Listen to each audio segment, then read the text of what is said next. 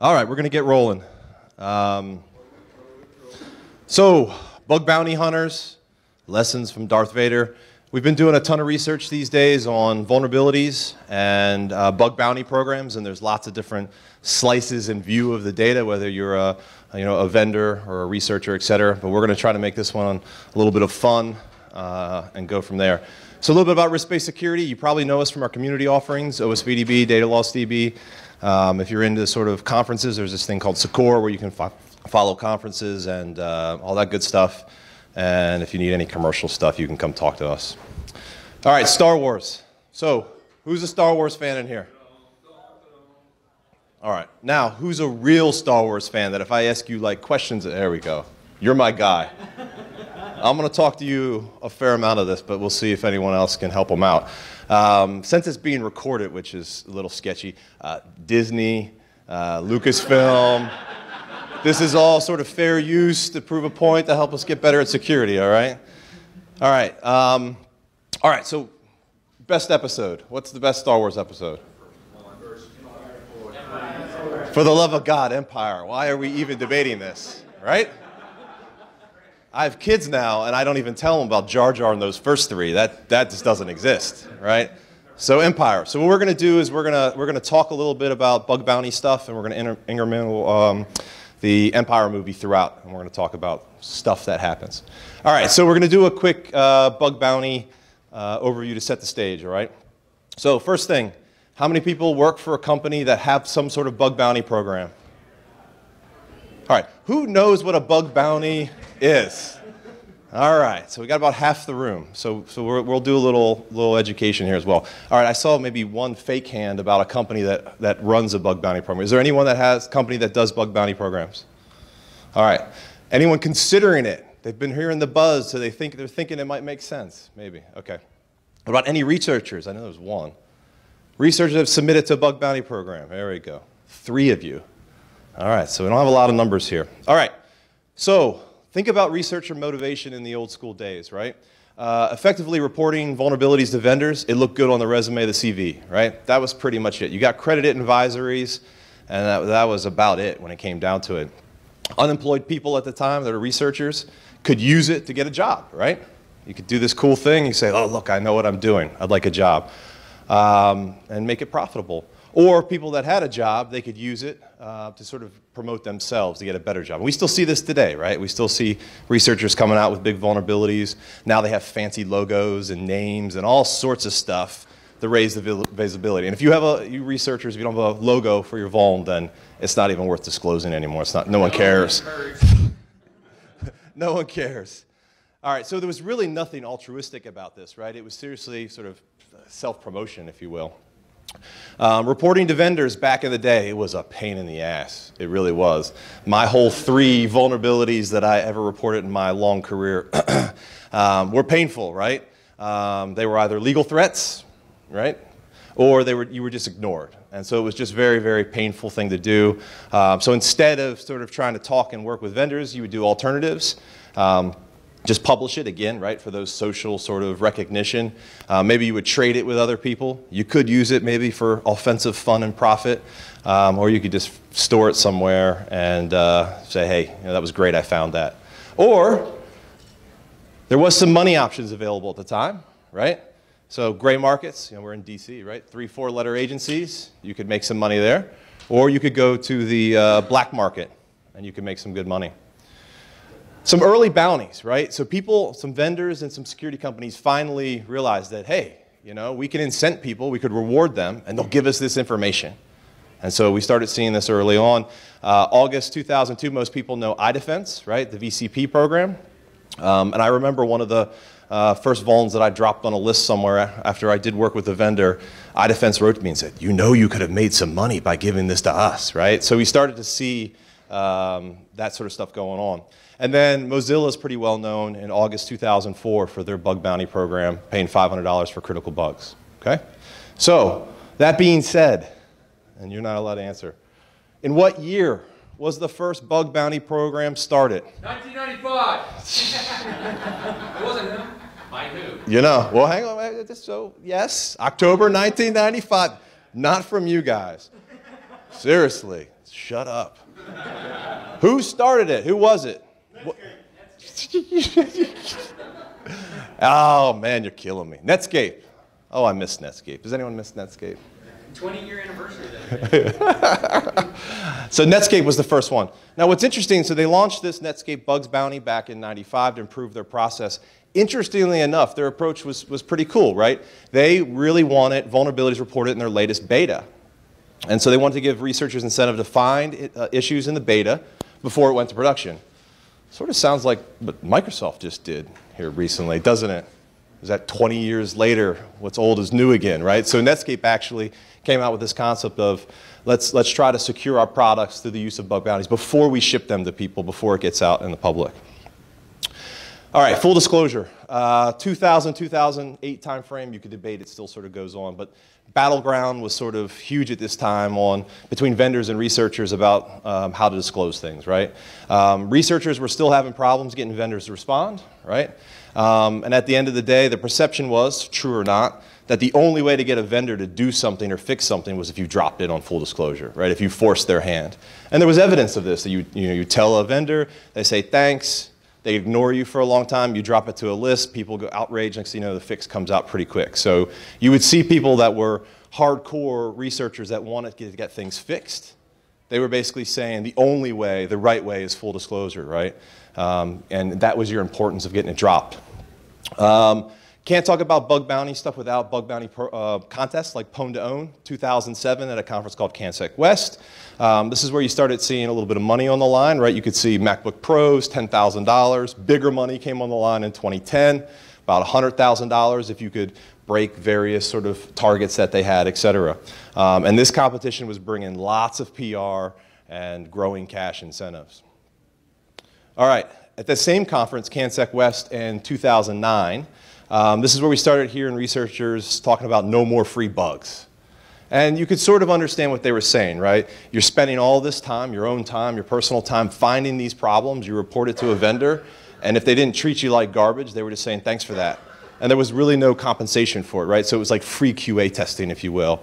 So we're not clear on how much impact this really did have on this whole sort of bounty history, if you will. But at the end of the day, it was very clear and sparked the debate that there were some researchers that just basically said, we expect compensation for our work, right? All right, and now we're at present day, which you guys are a really bad sample size because almost none of you raised your hands for anything. But bug bounties are all the rage, and we're seeing people that are talking about them nonstop. If they don't have one, they want to get into them, all that sort of stuff. All right, type of bug bounty programs and awards that are out there for those that aren't really clear on this yet. We've sort of grouped them into several categories. The first one we call company-run bug bounty programs. This is where your company basically just puts out what you define as sort of what you're going to reward and all this good stuff, and you're the one dealing with the researchers directly, right? So you're running the program on your own. What we call third-party bug bounty programs, like ZDI as well as iDefense. This is where a company, you can report and work with them and they'll pay for it, but it's not their own software, it's not their own websites, okay? Now, competitions are still popping up all over the place, but Pwn to Own like we talked about. And then finally, what we call crowdsource programs. We'll talk more about this. We're talking about BugCrowd, HackerOne, CrowdCurity, Synac, and more. And we'll explain some more about this, but this is sort of using crowdsourced ways to get people to look at your stuff. Now, bug bounty programs can be very, very simple. You can just sort of tell people you thank them, right? Like kudos points and a hall of fame and appreciation, sort of promise fame and glory, right? And there's some people that will definitely do that and they're fine with that. But then it sort of ramps up until like tchotchkes, like prizes, t-shirts, mugs, maybe we'll pay to fly you to a conference, that sort of stuff. And at the end of the day, cash is king, right? So if you're really trying to incent people to look at your stuff, cash is what the big reward is. All right, so we're going to talk a little bit about secure coding, standards, guidelines, and expectations. All right, so at this point, I think everyone can basically say that we expect the products that we purchase to be reliable, to function as expected, and to be safe and secure, right? It is a very strong word. If you think about it in terms of sort of tangible products, you get into a car, you turn the thing, you expect it to work.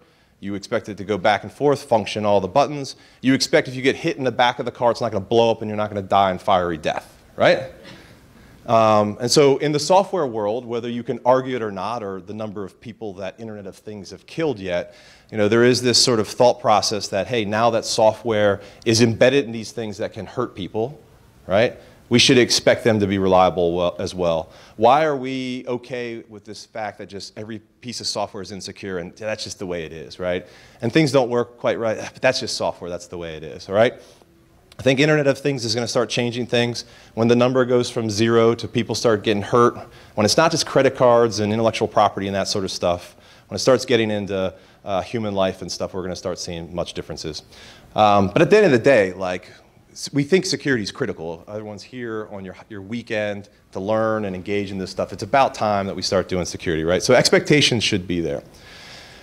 But, and this is an awful eye chart, and I don't want to hear a word about statistics sucking, but the bottom line is software is still shit. It is still awful, whether you like the eye chart or not, and whether you think it's plus or minus whatever % off. We're seeing around 10,000 vulnerabilities a year in software, right? You saw in the keynote today talking about vulnerabilities in security vendors' products. I mean, my God, they can't get it right. So what do we expect of other people? And this has a blind spot in it, too. This isn't even talking about cloud, multi-tenant, software as a service type stuff. This is straight software that you can download and install, and it's still pretty crap, right? Another ugly eye chart, just to call out that what we're seeing is sort of two of the most prevalent types: cross-site scripting, SQL injection. For the love of God, are we 10 years now and we still have these as some of the top ones, right? So what's going to change that 10 years from now that I couldn't just take this slide deck, update some numbers, and say the same damn stuff over and over, right? But we're not seeing sort of any indication that we're getting more secure code, better code, even though we have these expectations of it, right? So as security professionals, we try to provide some sort of clear expectations. We can argue about the word however we want, right? We try to say this is what we expect, whether it's through training, education, OWASP top 10, whatever's critical, top 20, whatever. We do assessments like we've talked about. We explain what's wrong and why it should be done differently. And you sort of would think by now we could have a bit more secure code. And if not, at least maybe cross-site scripting and SQL injection, going away or on the downturn. But we're still finding that companies just aren't getting the job done internally, right? Even with clear expectations. All right, so this brings us to this guy. Finally. We had to work for it. You had to get some real education in there. All right, so we're to this guy, right? What did he want in the beginning of Empire? He just wanted to find the damn rebels. Where's the rebel base, right? Is that so hard? Does he have to micromanage everything? He just wants to find this. Is it that hard to find? And I love the little Lego characters, right? So what does he do? He sends out a bunch of these droids all over the place, and they're doing their thing, cruising around, sending pictures back. Should have been pretty easy. And what happens? We get a picture back, and his staff goes, hey, I think we've got something, right? And then, of course, one of the admirals comes over and goes, I don't know about that. I want proof, not leads, right? If you remember. Are you with me? All right, good. All right, so then, it's this guy, right? So Vader hears them talking, and they say something's going on, so he walks his way over, and he goes, hey, have you found something? And what does this guy say? He says, my lord, there are so many uncharted settlements. It could be smugglers, it could be pirates, it could be... And then finally we know this is sad Vader because at the end of the day, his staff has let him down again, right? He's had to come in here and tell them straight up, he's had to tell them, look, that's the system, let's go, right? Set your course for Hoth, we're going to go there. And what happens, right? He rolls in and wrecks stuff. It works well. But it takes Vader to get in there to get the job done. His internal team's letting him down. So, do we know who this is? What's this guy's name? If you're a real Star Wars fan, you're going to tell me. Is it the guy who kills? The guy who replaces the guy? There's a lot of that. What's his name? What is it? No, it's close though. It starts with the P. There we go. He's actually captain here, so you're close. It's close. It's close. Who's this guy? Dead. He's not dead yet. What is this guy's name? What's his name? Admiral what?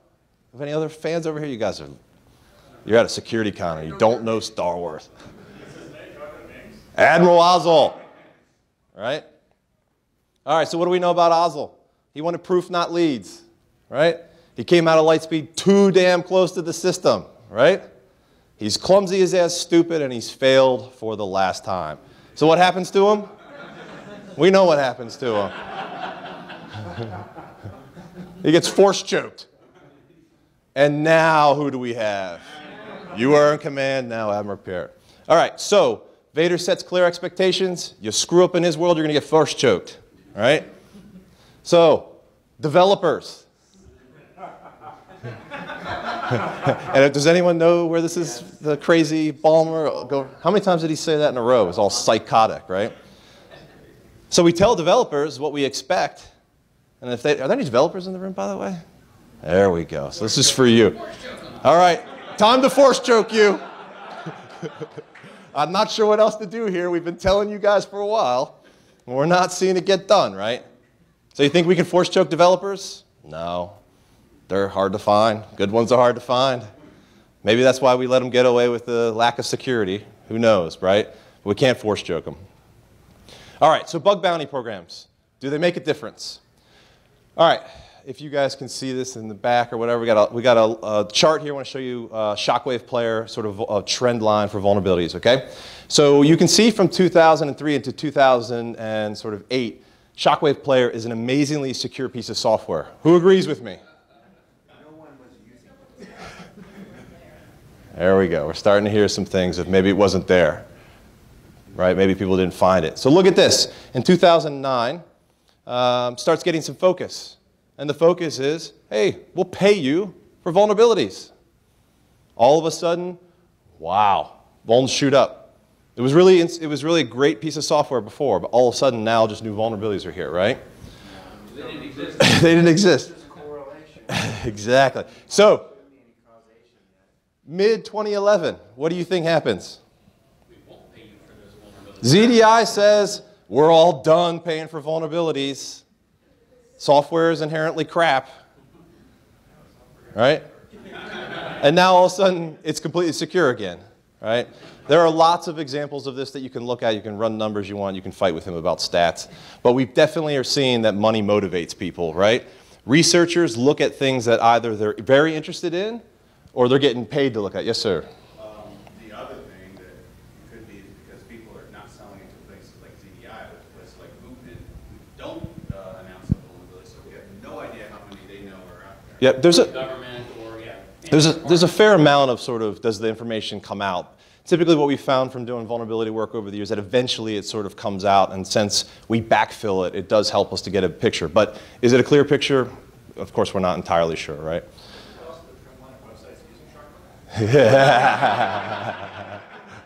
There you go, too. All right, so I want to talk a little bit about company-run bug bounty programs. There's a lot of them out there: Facebook, Yahoo, PayPal, Google, et cetera. Again, as we talked about, in almost all cases, reporting and coordination goes through that company and not intermediaries, okay? It's pretty simple. You hopefully follow their rules. You find their stuff, you send it to them, and then you talk about whatnot. There's a huge number of these programs growing. We maintain our own list. We've been tracking sort of the value of vulnerabilities and trying to determine what motivates researchers for a long, long time. BugCrowd has a great listing as well down here at the bottom. But you can see there's, and it's probably way more than this now, but well over 300 documented. 260 of them have some sort of reward. 165 are like the Hall of Fame, we'll give you kudos. And then 75 or so straight sort of monetary money, right? You can't talk about bounty stuff without really talking about Google. They started bounties in 2010. They're really one of the more serious bounty vendors out there. They're a big reason we think that bounty programs took off. The Ponium 4 stuff was announcing $2.7 million in prizes. August 2013, they talked about paying out more than $2 million for around 2,000 valid reports. Now they're doing bounties for other software, not just their own stuff. And they continue to push for bugs getting fixed at a much faster pace, right? So pretty good stuff there. They just last month or September 2013, put out an update about Chrome specifically, saying that they've already squashed over 700 Chrome bugs. They've rewarded 1.25 million. And now they've even announced that they're increasing payouts. It used to be, or now it's going to be 500 to 15,000, where the maximum previously was $5 grand, right? So there's some money in there if you're finding the more critical stuff, and you're also, they pay that higher range if you are providing exploit information in there, you know, how to exploit or proof of concept stuff. They also had outliers where they would bump up to the 50,000 range even before the recent bump. Yep, and yep. Now higher than that, so Yeah. So depending on sort of, they would always say case by case. If you did something really badass, they'd even give you more money. And so they just said recently, as an example here, they gave a $30,000 one in August because it was a single vuln, but it was really, really impressive. And so got them. They also have launched this thing called Project Zero. Anyone heard of Project Zero? Right? So to be determined how where this goes, but they've created this sort of dream team of researchers where they're now just looking on their own to weed out bugs in popular software. You know, their sort of statement from the project is, you should be able to use the web without fear that a criminal or state-sponsored actor is exploiting software bugs to infect your computer. As of September, 48 bugs already there. Yes, sir? So the numbers are interesting, but do they actually publish what percentage of their budget for a project or for Chrome or different things that is going to? Yeah, so I haven't seen that from Google yet. We've asked a few times, but people are starting to be more and more comfortable with starting to share certain things. But asking for percentage of budget is probably, you know, not going to happen, right? From Google, there's a lot of zeros after that decimal. Do researchers sell the same bug to different bounty programs? So there are rules. We'll get into some of the crowdsourced stuff, but there are typically rules of engagement where if you're selling it to one place, you typically can't do other things at the same time, right? So you can't sort of send it to 20 people and get them all to pay. Yes, if you got away with it. So Facebook, I want to talk about Facebook a little bit. They've been doing some great work in here. So they reward research, obviously, for anything that would compromise their community and platform. They were founded, the bug bounty program was founded in 2011. And this research is as of sort of early August. Over 1,500 bounties were rewarded from Facebook. 600 unique researchers were paid some sort of cash money, right? And they do have researchers in 79 countries, and it's very interesting to start seeing where the researchers are based, right? We've done a lot of research in, could you basically say, you know what, forget this daytime job, and I'm just going to go be a bug bounty hunter. And it depends where you live, right? So, or it depends what sort of bugs you find. There's lots of rumors of big ones. And we're not going to talk too much about brokers in this talk. There's lots of rumors that are not sort of validated about how much money you can make through those other gray markets too. All right, so showing the money, average bounties in the low thousands for Facebook. $500 is their minimum, but they don't have a maximum. They sort of do the same things we talked about with Google. If they see some cool stuff, they'll reward it accordingly. Their largest bounty was about 33 grand, and they have some more information out there, so it's pretty interesting.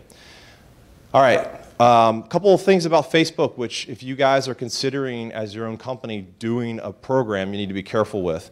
Facebook came out with some nice stats, not sort of budget-wise, but they basically said that they paid out $1.5 million in 2013. And they gave a little bit of details, and they also share some stuff with us. But when you look at it, they received close to 15,000 submissions. And so that was a huge increase from the year before, right? 250% about. But what's concerning is only 687 of them were deemed actually valid reports to them and eligible, right? So who are the math people in here? Right? It's like 4.65% valid. So when you do some of these programs and you ask people to submit things to you, you're going to get some submissions. So you best have the team or a process in place or some sort of partner or something that's going to be able to handle this. Because when researchers send you stuff and then you don't reply to them, it's like back in the old days. Now they just get really pissy and go out on Twitter and God knows what else they do, right? So you got to be careful on these submissions that are coming into you and understand the workload it's going to bring. All right, so now we're back to Star Wars again. Was that a good break for you? So Vader finds the rebels on Hoth. They flee, right? Are we with me? Remember the show? All right. All right, remember this guy? What is he looking for after they flee and he can't find? More specific.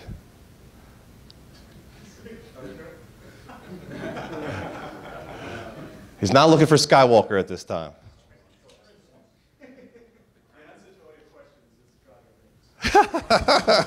No, Jar Jar Binks is not the right answer. All right. So anyways, this guy, they're looking for the Falcon, right? He goes into an asteroid field, right? Do you remember? You guys are awful. You need to go watch this movie when you get back. This is ridiculous. So he's chasing him. He doesn't want to go in there. There's an asteroid field. He's saying, this is bad news, right? Remember all this? They even get this Minox thing eating on the Falcon at the time. Come on, right? Finally, they have to leave, right? So this guy again, what do we know about him? He gave excuses about going into an asteroid field, about the risk, right? He lost the Falcon, couldn't find it. He just couldn't get the job done, right? So here again, we have internal resources failing Lord Vader, right? He kept saying, find the Falcon. Should we force choke him? He's not going to get force choked here. Can't force choke everyone. Come on. Let's be honest. So what does he do? He says, we're going to bring in the help. We're going to bring in some help here. My internal team's not getting it done. We're going to bring in the bounty hunters. So it's great his internal team's trying, but he keeps telling them, you know, find the base, they're screwing up. Find the Falcon, they can't do it. So he brings them in and he says, hey, look, if you find the Millennium Falcon, there's going to be a substantial reward. He's pretty vague about it, too. He doesn't even say how much money, but everyone's on board, right? So, Admiral Parrott, what do you think he thinks about it? He says, we don't need that scum. Right? Is this like sort of companies, too? We don't need external people, security guys to help us. We could do this stuff. We're unbreakable. We got this. So he brings him in. All right, so here's some thoughts on it. Vader is in the middle of nowhere. God knows where he is, next to an asteroid field. And all of a sudden, he gets all these bounty hunters just to show up, right? His team's not getting it done. Next thing you know, boom, they're there. And we're not... His bounty must be good. Substantial means something is the definition for Vader, right? And we're not just talking about randoms that showed up. We're talking about some of the best people that have showed up. I mean, if he would have said, hey, I need help, and then this guy shows up, then you'd be thinking, hey, I don't know. But he's getting the best guy showing up, right? We got the best bounty hunter in the galaxy on this one. All right, so great. Internal team's failing. They're going to keep trying over here, but we're going to bring in some outside people to help us out, right? And so what happens? All of a sudden, because of where the Falcon is, they got to get the hell out of there because it's not really an asteroid like they thought it was. They start flying. All of a sudden, they found him again. Are you with me on the movie? All right, good. So they're looking for him. Then all of a sudden, guess what? What happens? Gone again. Loses him again. So what does this guy say? Do you know his name, by the way? That's a good. Hey, no kidding. Oh, you got it. Yeah. I'll fix that for next time. So what does he say? He gets smart. He goes, you know, I'll just take accountability for this one, right? I shall assume full responsibility for losing them and apologize to Lord Vader. That would go well. By the way, there it is. Right in front of them.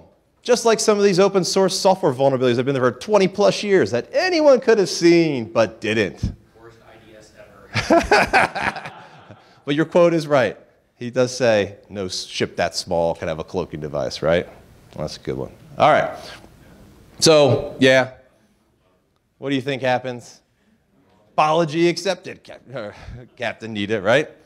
So he gets force choked. I will say, this was an okay slide, but this one is so much better. And the fact that you can just seriously go on Google and put in something, and next thing you know, someone's already got this for you. This is amazing. I agree, but that force choke is just great right there. Some lol meme cat stuff. I love it.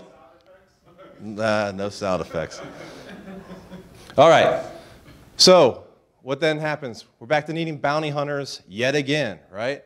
They screwed up. They can't find it. Boba Fett's the only smart one to hang out there when they're in their little trash dump or whatever before they roll off. And he's the one that finds them, right? And again, you hear Vader at this point saying to Admiral Pitt, don't fail me again, right? So he's trying to tell him what he wants, and he's being clear about it.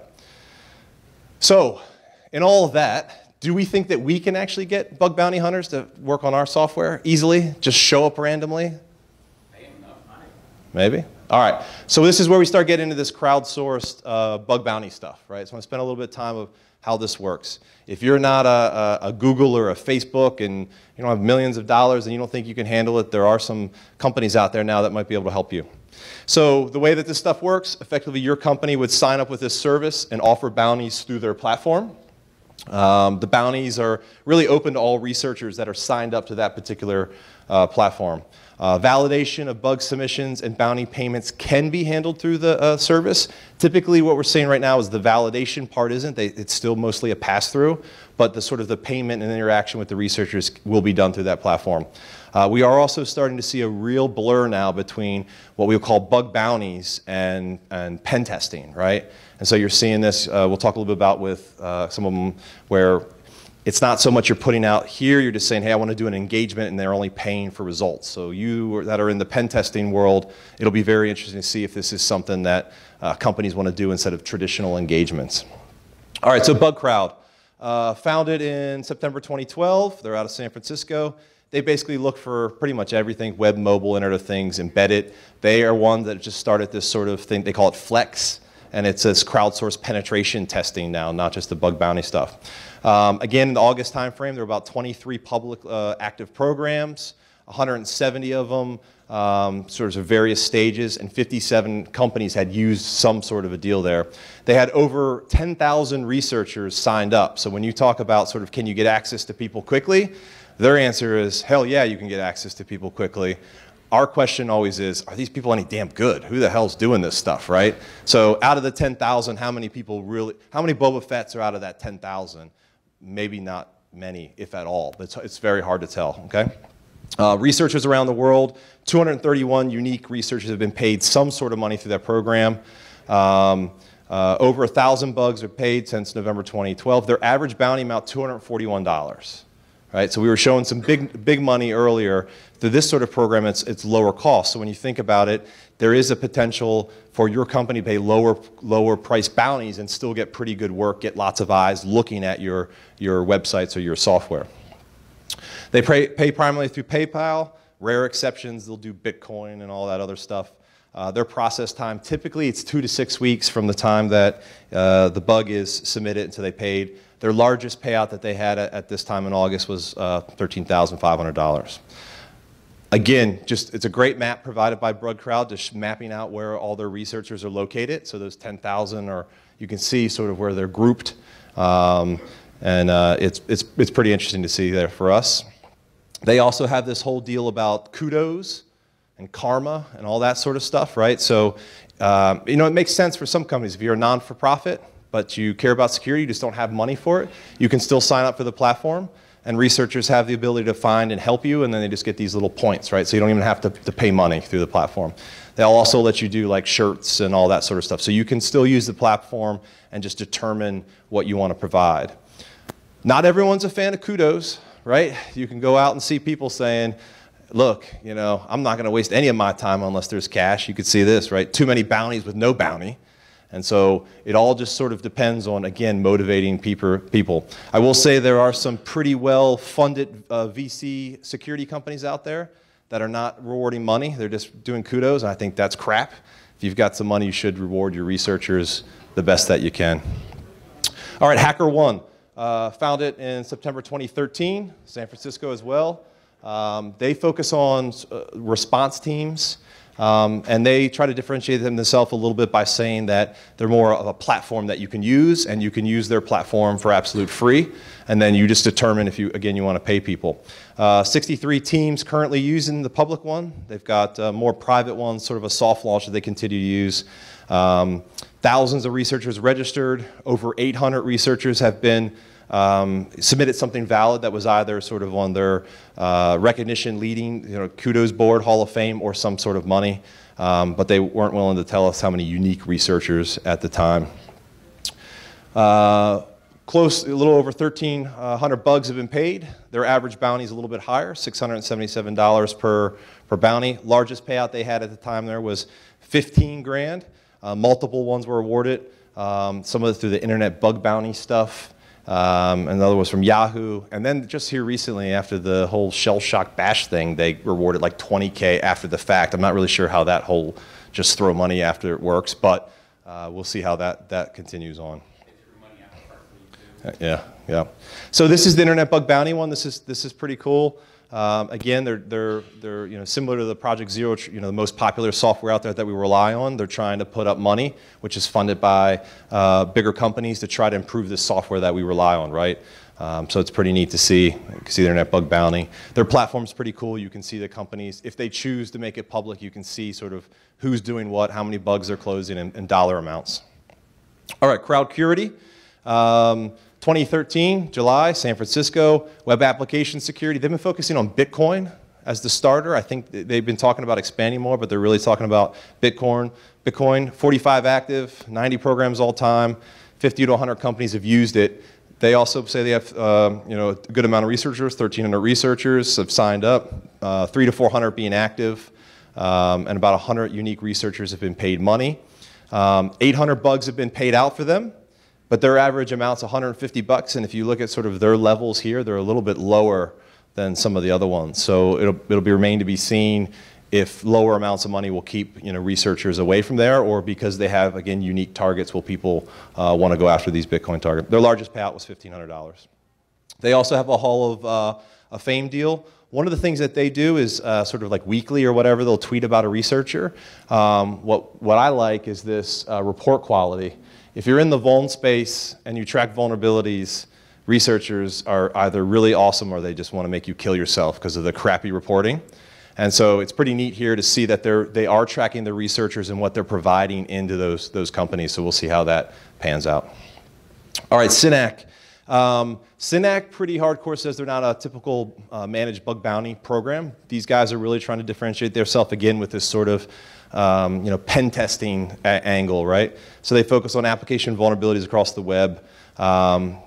They didn't want to share a whole lot of information with us, so it's hard to tell what's really going on with SYNAC, hence why I want to talk to you later. So they run only paid engagements, and what ends up happening, instead of, if you're like a client and you want to engage someone to do a pen test and they say, here's the statement of work and here's the money, you're going to pay that no matter what they find. These guys are saying you can engage with them and then you only pay for what's being found. So it's sort of a different tune on pen testing, so we'll see how that goes. Unknown number of researchers. They wouldn't tell us how many unique folks. They say 40% of researchers are US based with the remaining spread. They're a little bit different in the fact that every other program that I showed you thus far, you can just go sign up and you're in, right? So, I mean, I have no skills anymore at all. I signed up and I was in and I could be rocking it. When you go to sign up with these guys, they want to interview you. They want your first, last real name. They want to do a video chat with me. So you're not going to find, people that want to be sort of remain hidden or whatever using this program. No clue how many payouts. No clue on the average bounty. They say most of their payouts are between $100 and $5,000, and they wouldn't tell us their largest. So we'll see where these guys go. All right. Bug bounty hunters, rules of engagement. All right, so does anyone remember? I'm looking at you again. Yes, sir.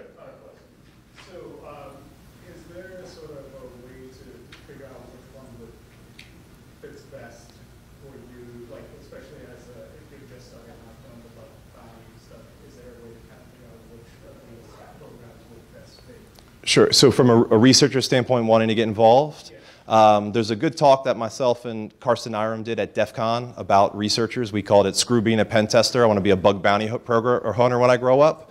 We went in depth on that to give some tips. But the reality is, if you're interested in this stuff, you can sign up for them and just go check them out, right? So that's the best thing. Sign up for each of them. Go look to see what's active. And it's a great way for people that are just trying to get into the security space. You can take a look at it, see some of the targets, and give it a try. So I would do that path, and I'm happy to talk to you afterwards too. All right, so Vader, right? We're going back to him again. He set some rules of engagements. What did he say? Well, that was the other way around, right? He says, you're free to use what other methods are necessary, but I want them alive, no disintegration. That's what Vader's telling them, right? So he's trying to tell the bounty hunters, again, setting expectations. You can get them, but I want them alive, right? All right, so same thing with bug bounty programs. There are rules, and we expect a lot more rules to come in this, okay? it may not always be as clear as you expect, right? So you want to understand what's considered valid. If you're trying to get into this stuff and you spend 2 3 weeks working on something and you submit it and they go, yep, not valid. Well, you've just had a bad couple weeks and that wasn't really worth your time, right? So what are the restrictions, limitations? How are duplicate reports handled, right? That's one of the things where you've got 10,000 people that show up and all of a sudden you're working on it, someone scoops you and sends it in 5 minutes before you. You don't get paid, right? The first one that gets in there. So there's some things you need to consider if you're going to join this stuff. So, yeah. All right. So it's something that you need to pay attention to. Okay.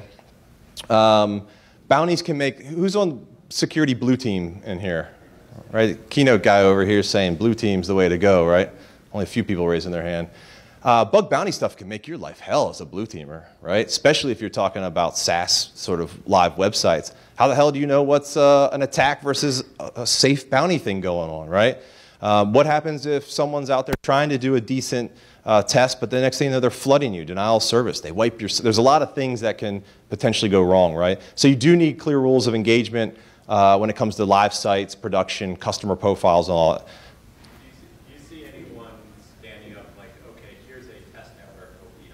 Yes, it's already going on, and you're leading me into, we've seen problems at Facebook with this, right? I don't know if everyone remembers this. I don't have enough time to go into details, but Zuckerberg's own timeline effectively hacked by a researcher, right? So basically he says, first, sorry for breaking your privacy and posting to your wall. I have no other choice. After the reports I sent to the Facebook team were pretty much ignored, right? So I'm going to... Yeah, it wasn't a vulnerability. They didn't want to deal with it, so... anyway, so he posts, and there's this sort of longer story about Friend and Zuckerberg and all that sort of stuff. But effectively, there was a miscommunication with the Facebook team, and they didn't think it was an issue, and he wasn't explaining it clear, I think, is their take on it. So Facebook fixed it, but they basically said, we're not paying you.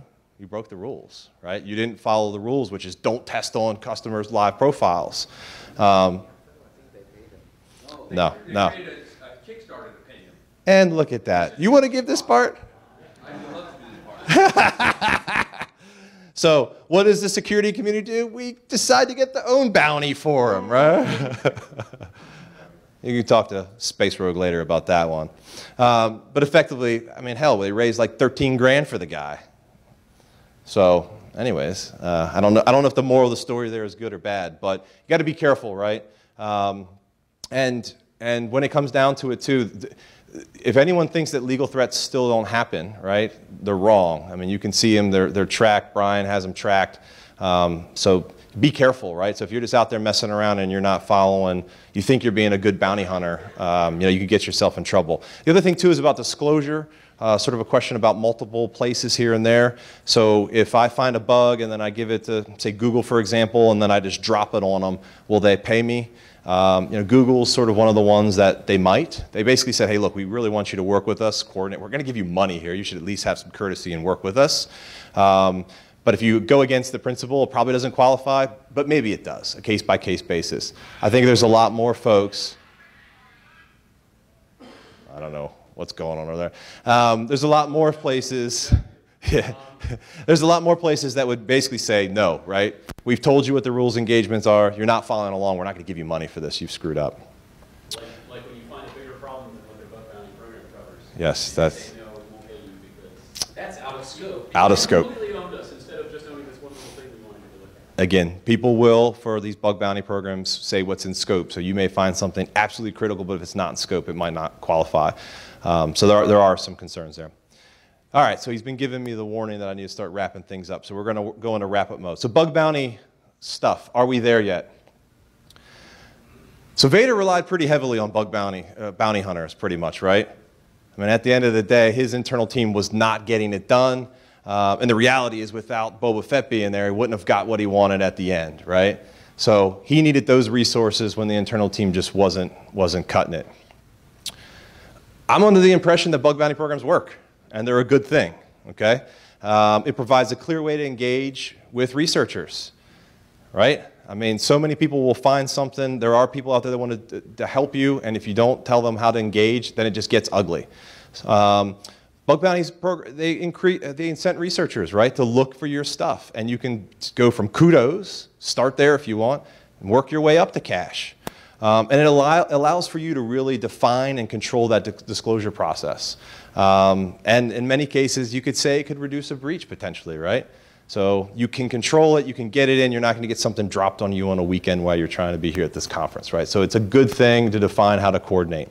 And the increased scrutiny on the projects, on your stuff, it's a good thing, right? So a lot of people get worried. They say, I'm a little concerned if I do this, it's just going to bring them all after me. Well, we've seen that with Facebook. It's a potential, right? And so you got to be prepared for it. But it is a good thing with more eyes looking at your stuff, being incented to look at it. But what do bug bounties? They do not do, right? They do not replace solid SDL process during development. They do not replace internal QA. Believe it or not, they don't replace external consultants and third-party confirmation. And at the end of the day, they do not lower cost of correcting defects for your company or customers. Because again, you want stuff fixed earlier in the cycle, not when you ship it out and people are relying on it and using it. Okay, so this isn't a sort of, yeah, I'll just forget about all the security stuff and we'll just bring in the bug bounty hunters, right? So we want to make sure we're being clear on that. All right, a couple more things. This bug bounty stuff seems pretty damn easy, doesn't it? Let's just throw one up there and it'll be perfect. What do you think? Maybe not? People know about the Yahoo HT Bridge case? So effectively, HT Bridge finds several vulnerabilities, cross-site scripting in Yahoo. And Yahoo, believe it or not, and you got to feel for him a little bit, the guy that was dealing with it, he was actually trying to be nice and he wanted to give out a shirt as a thank you. But the easiest way to do it was just to give this $12 50-cent voucher for the little trinket in the store. And so, as Karsten would say, after spending all my time on that, you give me $12.50, that's fucking offensive, right? I mean, that's ridiculous. So you need to be slightly careful here. It's better probably to send that shirt or say thank you than to say, oh, all of your work is worth $12, but to be right? very clear, it was just one security guy paying out of his own pocket. It wasn't official policy. Yep. So this guy was trying to do the right thing, but it's absolutely just it's a recipe for bad press, and that's what they got, right? So in November of 2013, they put out a proper program, anywhere paying from 150 to 15K, and those cross-site scripting vulns ended up $1,000. So you just want to be careful about it. There's a big difference between bounty and extortion. Does everyone understand that, right? You see this guy, Probable Onion, up there, tweeting at someone. You have 12 hours to fix a vulnerability in your system, otherwise I'm going to take control of it. You've been warned. And then this friendly onions, and then this company comes back going, ooh, we'd be happy to bug bounty it. That's a little different, right? And so of course, Probable Onion, staying true to himself, says here, you've been warned, but email me. We'll talk about some money, right? Now, this guy had been doing a bunch of other stuff, if you're aware of it. He's a teen that's been arrested. He was swatting people. He was swatting Krebs and doing all kinds of stuff. He even got to the point where he basically put out on Twitter saying, hey, if you want me to swat anyone, let me know. And if you don't know what swatting is, that's when you basically call and say, Brian Martin at this address over here has drugs and there's a hostage situation. You should send help. And then the SWAT team rolls in on him and wakes him up and creates a really nasty day for him. So, hi, Brian. Thanks for using me as an example. You're very welcome. All right, future of bug bounties. More and more companies are going to jump on board on this stuff, right? There's a lot of people that are jumping on already, and I think as people get more comfortable with it and they see the value of it and how to do it, they're going to jump onto it. We believe that karma and kudos points, that's just going to become irrelevant. Cash is going to be king, and researchers are going to follow the money. And they may be playing along with $300 now, $600 there. Some of the bigger dollar amounts, people's eyes open up. But when you talk to some of these brokers that are out there, again, I'm not justifying or saying that their numbers are right, but when they're saying things like a single vuln can get you a couple $100,000, one claimed over $1 million for one vuln, if money like that does exist, then you're not going to get kudos and karma points and $500 and that sort of stuff. So we do think that money will eventually talk. And it does have a fad sort of potential, if you will, that can wear off, that they'll continue to exist, but then we hope that sort of companies will continue to understand that investing internally really is the right way to go. So at the end of the day, what do you guys think? Was Pierre correct? We don't need the scum? You think we need bug bounty hunters? Maybe? We need scum? This kind of scum?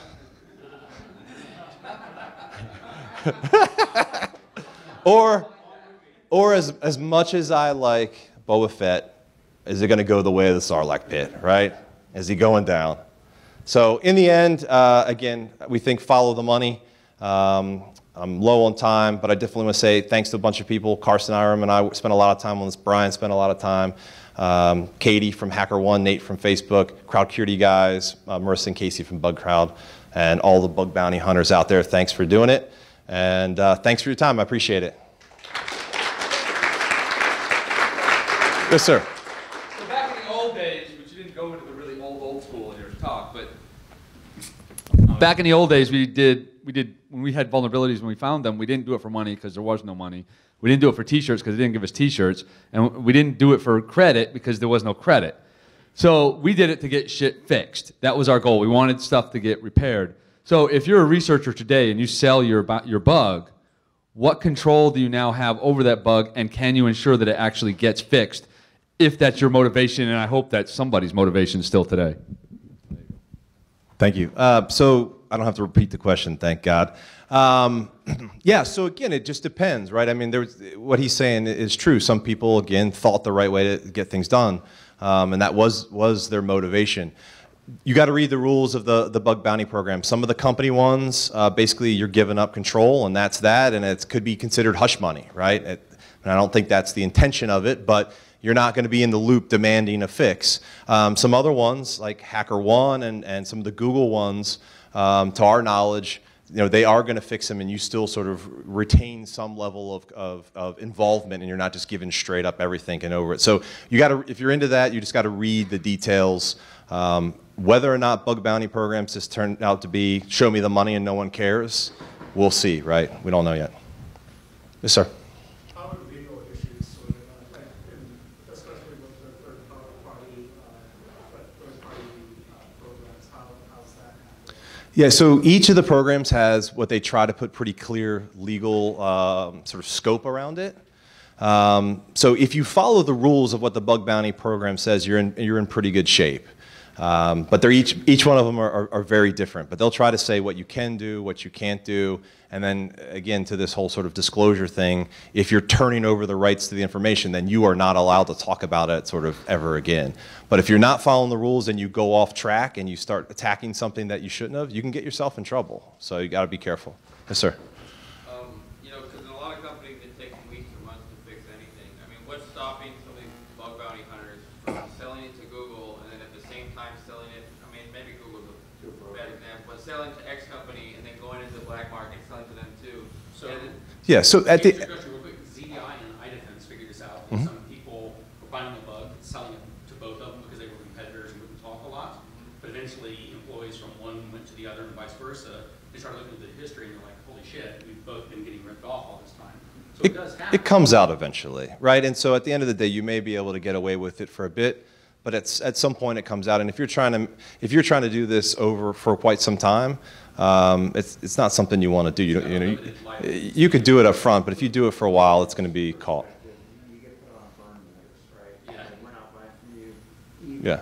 Exactly. Even in the vulnerability database world, we track researchers and if they're going to be a pain in the ass for us. And what's the confidence level of if this guy tells us their problem, should we trust them, or has it been the last 10 reports that have been crappy? So they're tracking this as well. So yeah, you get away with it for a little bit, but at some point it's going to come out that it's going multiple places.